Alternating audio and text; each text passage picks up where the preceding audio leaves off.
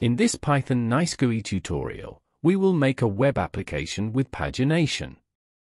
In the video I will show step by step how to do the application. To support us, you can subscribe to the YouTube channel and like the video. I will use these images and a text file in the application.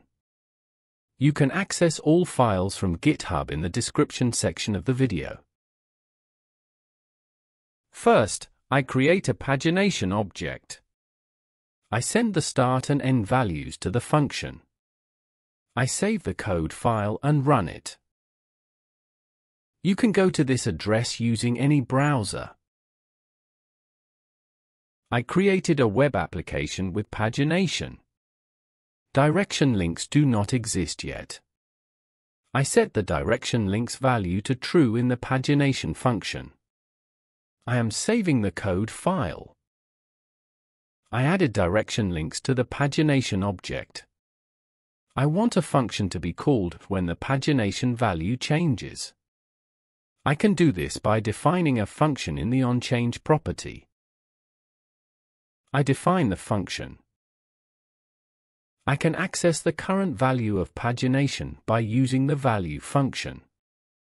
I am saving the code file.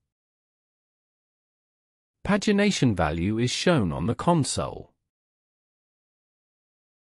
If the pagination value is 1, I will show the Ronaldo image and text on the screen.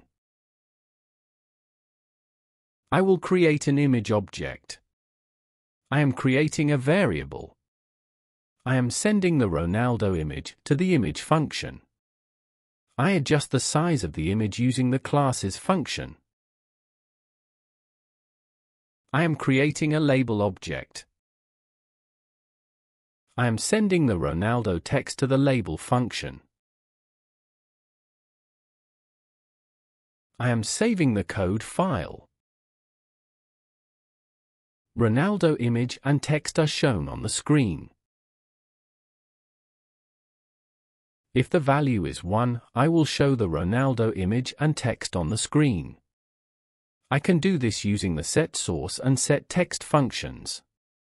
I am sending the Ronaldo text to the setText function. If value is 2, I will show messy image and text on the screen. I can do this using the setSource and setText functions. I send the messy text to the setText function. I am saving the code file. The application works as I want. If the value is 3, I will show the Ibrahimovic image and text on the screen. I can do this using the setSource and setText functions. I send the Ibrahimovic text to the setText function. I am saving the code file. All buttons work as I want. In this video, we learned how to use the pagination object. To support us, you can subscribe to the YouTube channel and like the video.